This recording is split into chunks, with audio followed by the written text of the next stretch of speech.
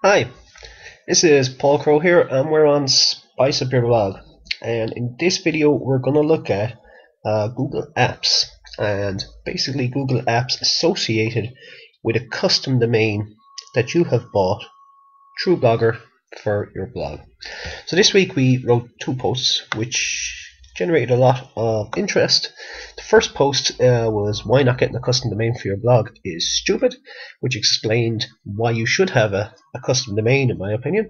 And the second one was how to buy a custom domain directly from Blogger and connect it to your blog, which showed you then how to go and get that actual custom domain and set it up with your blog.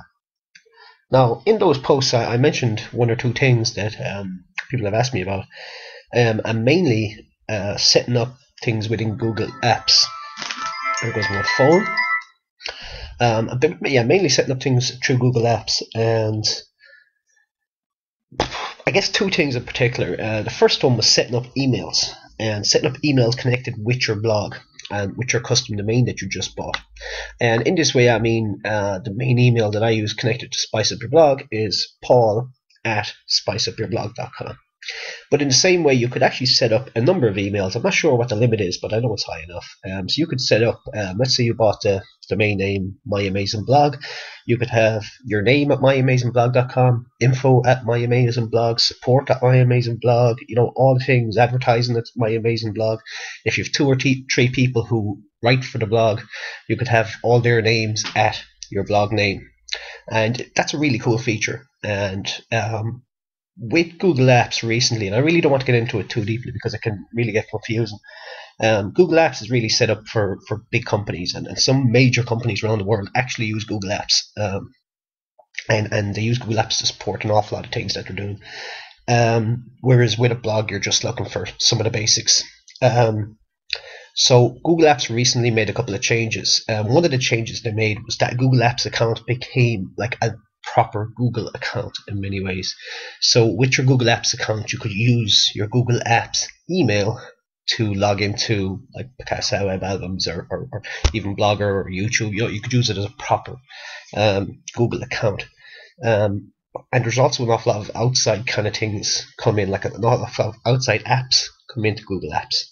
And all this can get confusing. So what we're going to do in this video is stick with the two main things. And as I said, the first one is your emails and setting up some emails.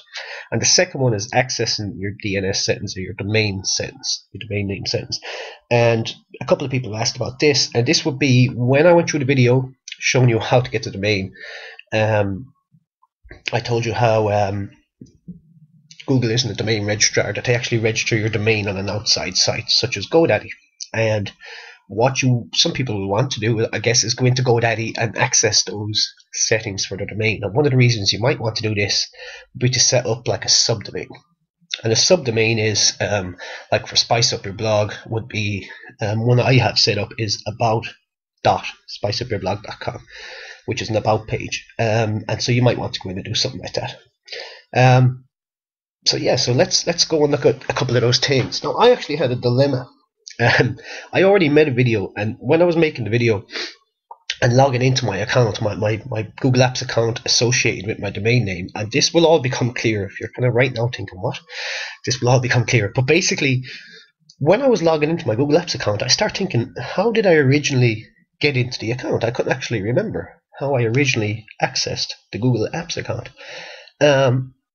And what it is when you register your domain, because I went back and searched, and when you first register your domain, you will be sent an email from Google to originally log in with this very special URL to make your original login and set up what's called an administrator.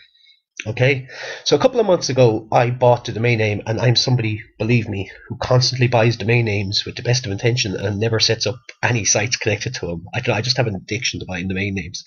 But a couple of months ago, I bought the domain name bestbloggerblogs.com. I had a couple of intentions of doing something with it, but I haven't done anything yet. Basically, I bought bestbloggerblogs.com. So what I did was I went searching through my email to see what happened, what was I sent out, and I found here in my main email, Google checkout, here's where I bought it, $12.10. One domain registration for bestbloggerblogs.com, so you should have got one of these out from Google checkout, and then you get out this email. Google Apps, do not reply. Okay, so once you bought your domain name, you should get this email out. Google Apps do not reply. Now, if you bought your domain name 6 months ago or something like that, what you can do is what I've done here is basically search your mail for the name of the domain name that you bought. So if you bought the domain name mysuperblog.com, just search your mail, type it in, search mail, and it should come up. And if maybe you deleted that email by accident, you can actually click go to trash and view the trash. And you can actually still access it, and you should find an email connected with that domain that you bought with Google Apps do not reply. Okay, so this is how we make our original Google Apps account. This is very, very, very important. Okay, so that you get access to this Google Apps account. So this email should have been sent out to you. I know some of you would have just bought a domain this week after seeing my video, so you should have this near the top of your inbox. So we're going to click into this email. Hello, Paul Crow. Welcome to Google Apps. Congratulations on completing your purchase of the domain, and so on and so on and so on. And it says here, if you haven't already created an administrator account for the domain, click the following link. And this is a very exclusive link that you can click and go in and set up your very first account. Okay, so what we're going to do is we're going to click this link, and we'll come to this Google Apps setup page. Now on this page we have some details, basically the email that I use for some of my other stuff, and the email I was using when I bought this in Google Checkout, the country I'm in, and down here we can fill in some more details, which is very, very important. And what we're doing here is we're setting up the original account that gives us access to Google Apps, and this is a must. So what we're going to do here is we can see the username is going to be at bestbloggerblogs.com, and that will be different obviously for your domain, whatever you bought. So whatever I type in here, if I put in Paul, well then when I log into Google Apps, it's going to be Paul at bestbloggerblogs.com, or your name at yourdomain.com. Of course, that could be admin, that could be support, whatever you want. But what you need to remember is no matter what you type here, you can set up lots more emails later. So just type in your own name just for a start, but you can set up more later. You can set up the admin and the support at your blog and all that later on. Put in a password. For some reason, why did that go in? So let's throw in a password.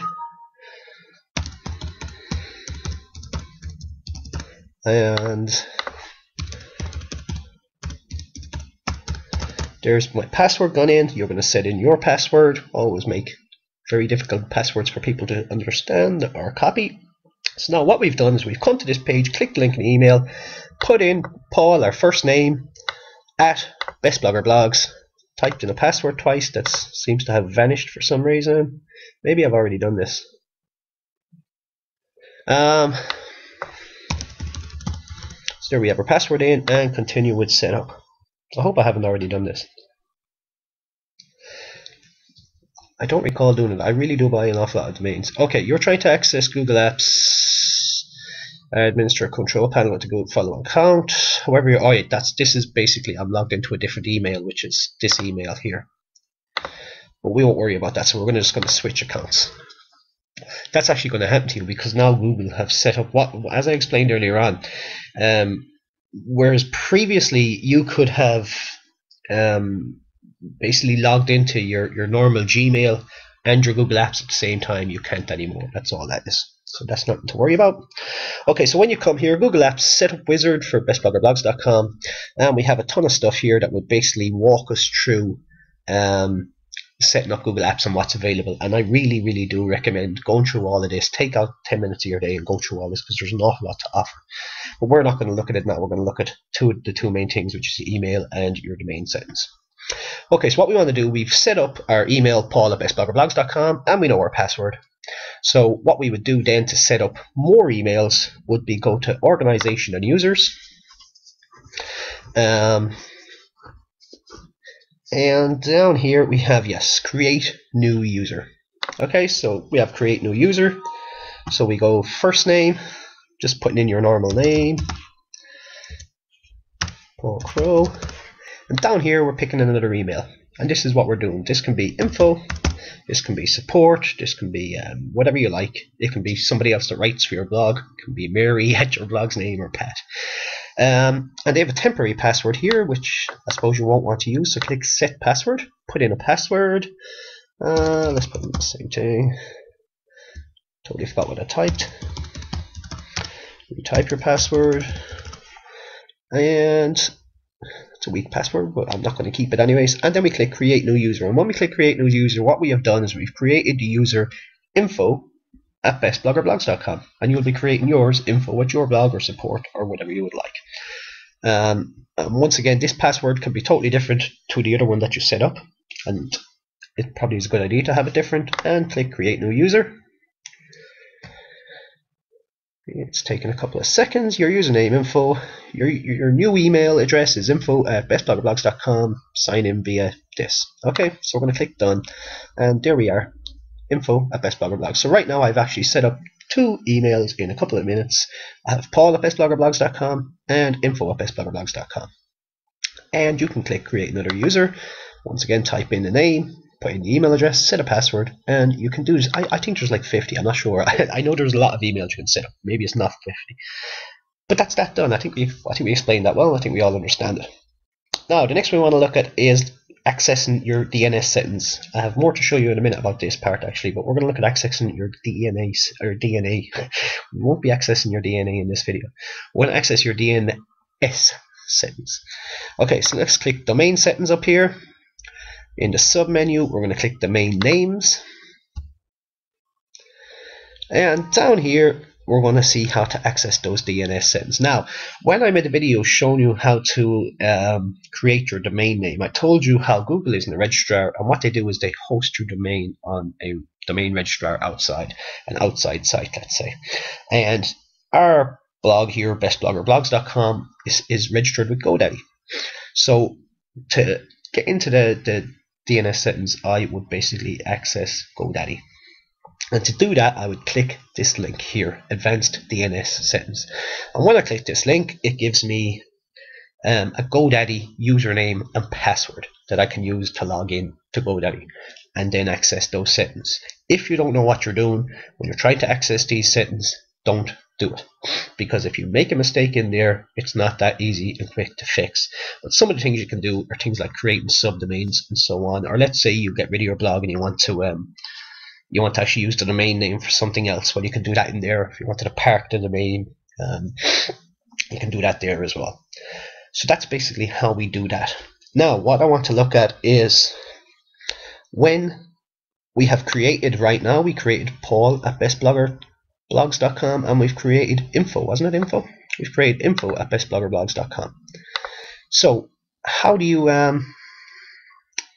thank you very much. How do you actually get, yeah, it was info. So how do you actually get into these accounts? And that's what I want to show you right now. So I have Chrome open here. I do have Chrome open. So what we're going to do is we're going to show you exactly how I get into those accounts. What I do is I go to Google Apps by searching Google Apps. It will be the top answer here. Or in your address bar, let's pop this up here. You go to google.com/A. Not /1 or Q, /A. There we go. And we will come to this page. So that's, you search for Google Apps or go to google.com/A. We're up to 13 minutes, so we're going to want to start rushing through this. Let's move this. What we do is we come to this page, we click Sign In, enter your domain name, which was bestbloggerblogs.com. And over here, and go to, it has email, I'm going to go to domain management. Click go, and over here we have another login form, which is the what we just created, our email to get in. So that will be info, which we created, so that's info@bestbloggerblogs.com, and the password we created with that, and sign in. Welcome to your new account, privacy notice, terms of service, tons of stuff to fill out. Nice catch it on the end. BREAKEORTURT.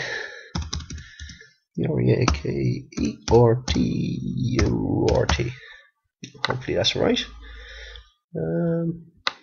No, of course it's not. PERMER. I hate these damn things. STAL. That's right to me. There we go. Now we're trying to log into this. Yeah, we could just switch accounts. I won't save that.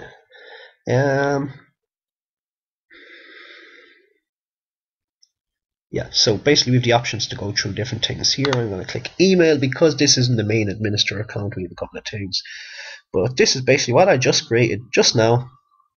I've just logged into the email. If we look up here in the corner, info@bestbloggerblogs.com, and that's how you log into that email. We got a couple of emails out here from the Gmail team, and that's it. That's how we log in. So that's how you create all your emails and how you log into them. And also we showed you how to access your DNS settings. And we're over 15 minutes, which won't be accepted on YouTube, so I'm going to have to cut a small bit of this video, but that'll be done by the time you've seen it. If you have any questions, drop comments on Spice Up Your Blog, and I'll do my best to help. Thanks for watching the video.